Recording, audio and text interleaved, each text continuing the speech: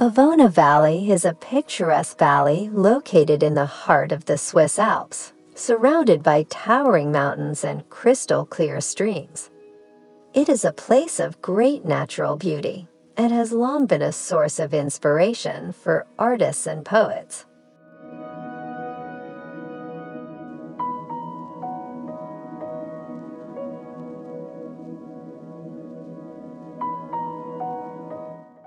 The valley is named after the Bavona River, which flows through it, carving a path through the granite mountains and forming deep gorges and pools. The river is fed by the snow and glaciers of the surrounding peaks, which gives it its distinctive turquoise color.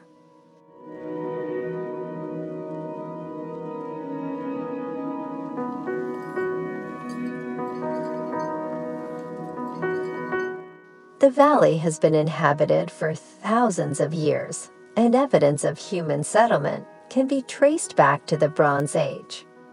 The Romans also passed through the valley on their way to conquer the Alps, leaving behind ruins of their camps and fortifications.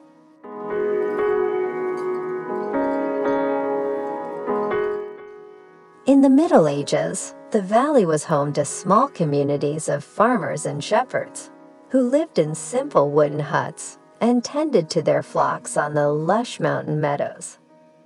The valley remained isolated and largely unknown to the outside world until the 19th century, when a road was built connecting it to the nearby town of Locarno.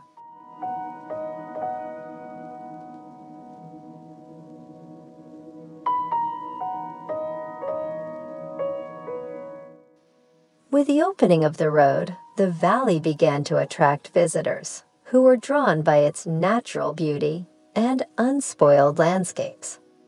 Artists and writers, including the famous poet Rainer Maria Rilke, flocked to the valley seeking inspiration for their works.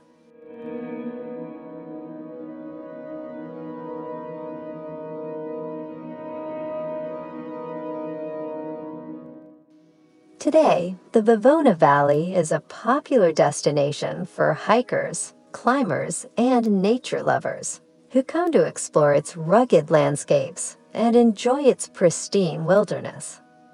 The valley is also home to a number of small, picturesque villages where visitors can experience the traditional way of life and sample the local cuisine.